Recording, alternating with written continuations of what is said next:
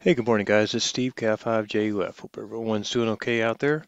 So today I want to show you some stuff I'm doing on FLRig. FLRig has a lot of cool stuff I'm learning about, particularly their cat command interface. And what I've been able to do is I have been able to take a lot of the commands that I used to have on Ham Radio Deluxe and on the Win4 Yaesu.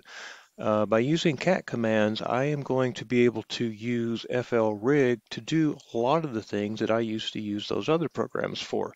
So what I'm going to show you is right over here, this is basically the list of cat commands I've created right here. And what I'm going to do is I'm going to go through and program some of these and show you how they work. The cat commands, to access them, what you'll have to do is you'll have to go to your configure menu, go to UI, user interface, and you're going to click on this box right here that says embedded tabs. Now what's going to happen is when I click on this, now when I click right here, this little box is going to show up down here, and this is the embedded tab. This is the embedded tabs that they're talking about right here. So as long as you have the embedded tabs box checked, when you click right here, this will appear and disappear. So what I did was I took 3 different tabs and I configured them for VHF, UHF operation for tab A, and I'll put in here VFO, memory up, memory down, power adjustments, some of my local favorite channels, quick memory bank recall, and VFO lock. For B, I configured this one for CW, so I've got a lot of my tones like 0 beat, spot, back end off, break in, squelch, and so forth, attenuator, and power level.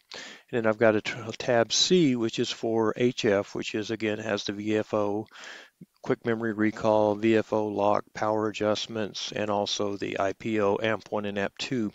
So what this does is this gives me the ability now to go in and work a lot of the commands from the computer, so I'm not over there fumbling with the screen and everything in the computer at the same time.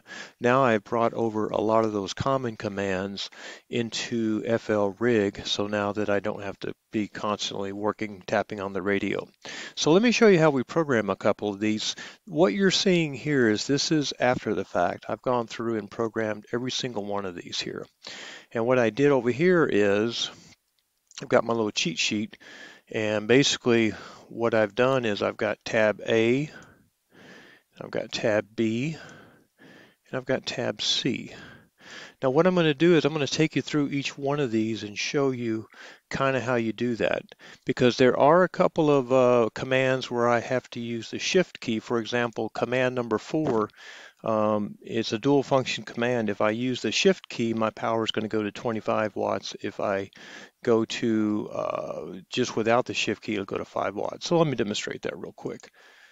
So on my power right now, you see right now I'm at 20 watts. So let me click this once. Now it's going to adjust the power down to 5. You see how that just went to 5?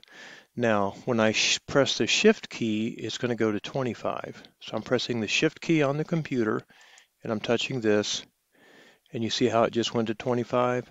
So that's the way this works. Is some of these have dual functions. So for example, if I want to go over here to this one here, like on CW, and I want to set the power to 5 watts, if I just click the button, it's going to go to 5. But if I press the shift button, it's going to go to 10. There it goes. Now it went to 5. Now I'm going to press the shift button. It's going to go to 10.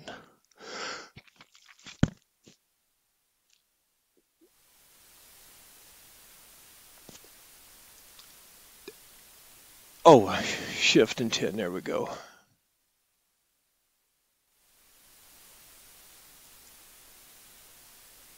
I'll have to troubleshoot that. Okay, it finally went to 10. It's just a little slow. So let's do this. I'm going to go in and I'm going to erase, for example, I'm going to erase tab A and I'm going to put it back to the factory defaults. And then I'm going to take you through step by step how I program each one of these buttons. So just kind of take a visual picture of what this looks like here. And I'm going to go back and I'm going to erase everything and we'll program it. Okay, I've got everything erased, so this is what you will normally see is these blocks here.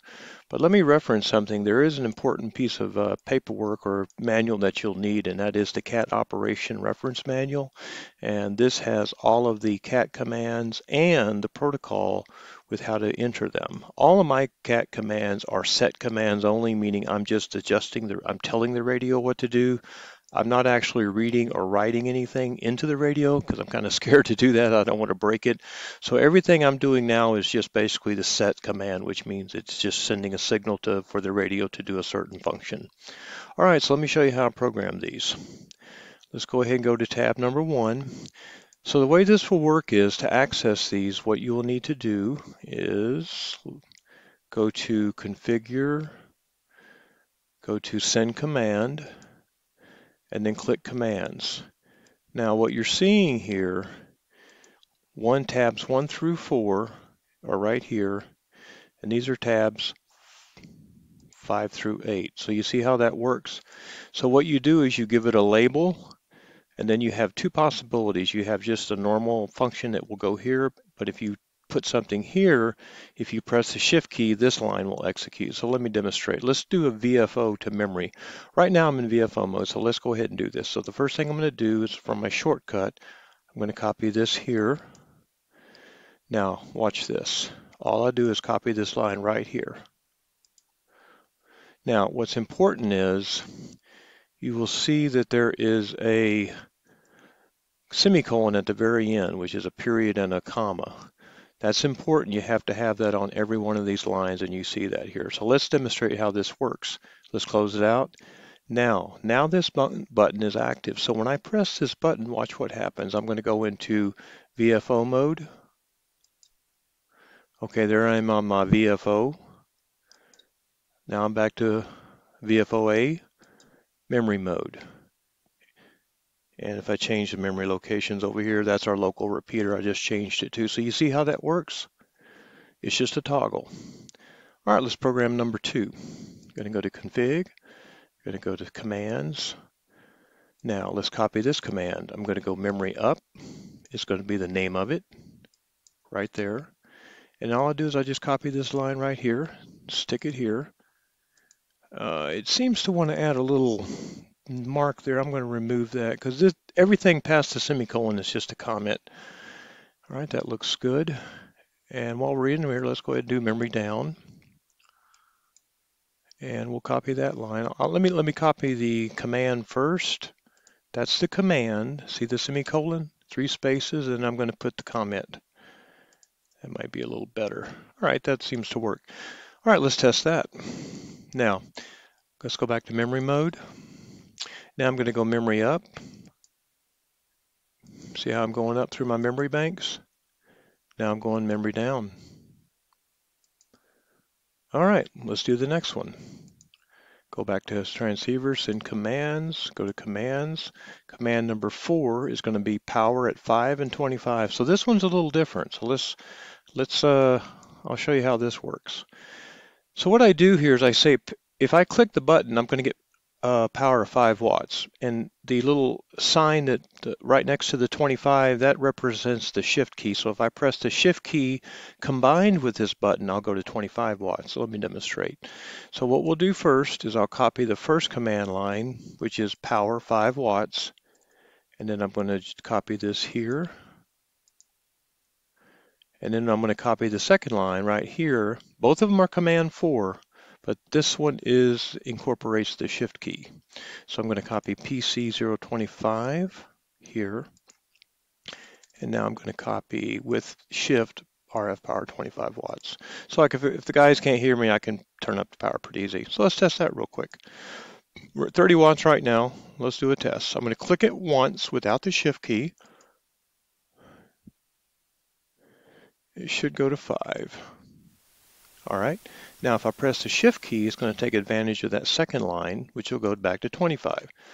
So the beauty is, if I'm talking to somebody on the radio and they say turn up the power, I don't have to go fumbling on the 991A while I'm trying to look at the computer screen. All right, cool. Now let me show you how to set a memory location.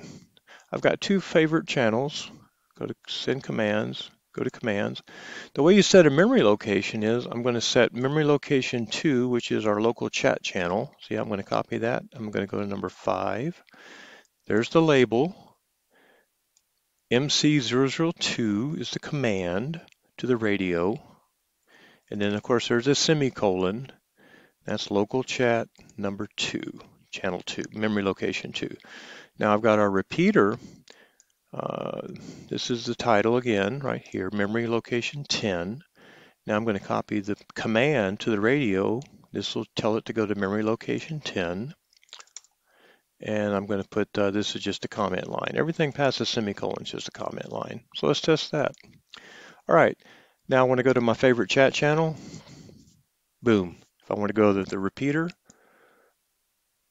boom. So that's how that works in memory mode. Now the next one I'll show you is called quick memory banks. I have a quick memory bank set up, and what I'll show you here is the way we do this is go back to setup, send commands, go to commands. Quick memory bank is 5 pre-programmed favorites that I have. So if I want to jump around on 6 meter or 10 meter or 10 meter FM, I can do that. The command for that is QR. That's the command. And then I'm going to put the comment line here. And let's do one more. Let's do the VFO lock. So if I want to lock the VFO, say if I'm in memory mode, I can lock the VFO. So the first command line will be lock 0, which means it unlocks it. And I'll copy the line right there. Now let's copy this one here. This one with the shift key locks the VFO. All right, so let's test those real quick. All right, now I'm in with my quick memory bank recall. These have the 5 channels. So you see how that works there, 28400, 29600, and so forth. That's pretty cool. And then of course to lock my VFO would be press the shift key, and now the VFO is locked. If I press it again without the shift key, it will unlock it. Okay, well that completes the programming for tab A, and I think what I'll do is instead of trying to jam this all into one video, I'll make a separate video and I will show you how I program tab B, which will include 0 beats, spot on, spot off, back in, break in, off and on, the squelch command, which is a pretty cool thing. I added this feature I'll show you. For some reason I can't get squelch to come up in my menus up here, so I kind of cheated. I got a little system set up here. So what I do now is if I click it once, the squelch goes to 5, and if I press the shift key, it jumps the squelch back up to 25. So that's the way I can toggle the squelch instead of having a variable adjustment, which I don't have. The other thing I've got is the RF attenuator. And of course here on CW, I've got it set up for power at 5 watts. And if I press the shift key in conjunction with this, it'll jump to 10 watts. All right, I'll do another video. This is kind of a lot to jam in, but you get the fundamental idea is how to program. But the critical tool that you need is this CAT manual. And what I'll show you real quick is what it does is it will give you the set command, which is what I use, and you can just kind of follow the protocol. Let's see here. Find something real easy here to do. Break-in is a good one, for example. All I do on the break-in code is I just enter the code BI, and of course P1. Now P1 in this case is going to be a 0 or a 1. So depending on what I put here in the command line, if I put a 0, break-in will turn off. If I put a 1, break-in will turn on. And I'll show you that on the next video too. Let me look real quick here. Actually, I can do it right now. Go to configure, setup, commands. Let me go to your break-in.